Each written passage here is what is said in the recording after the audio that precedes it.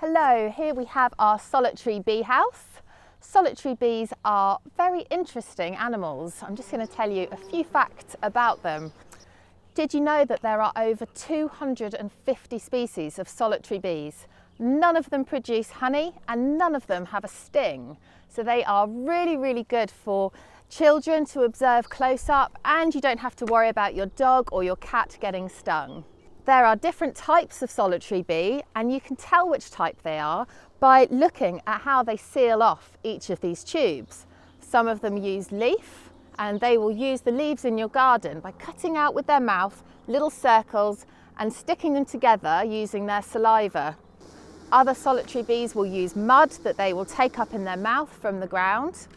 And then you've got tunnelling solitary bees that obviously tunnel down into your lawn.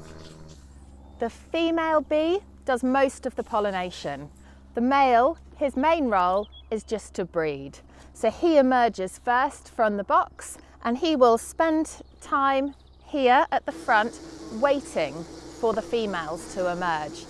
And in this time, the males will determine who is the lucky man that's going to be the one to mate with all the females. And this will be decided by a vicious duel that ends in death. So only one male will survive, and he will then wait around here for the females to emerge, and pretty much as soon as the females emerge, they will be mated with. The male then dies.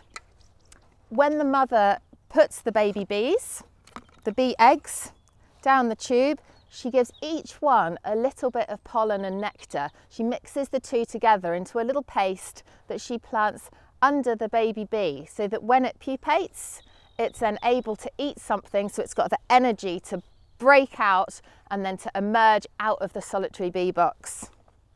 The female bees, when they're flying around, they will be pollinating all of the flowers, and when they are ready to lay the eggs of the baby bees, you'll see them looking for their ideal nest site.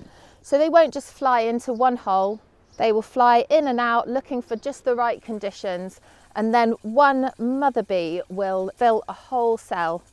The following year, the baby bees will then come back to this box and lay their young there.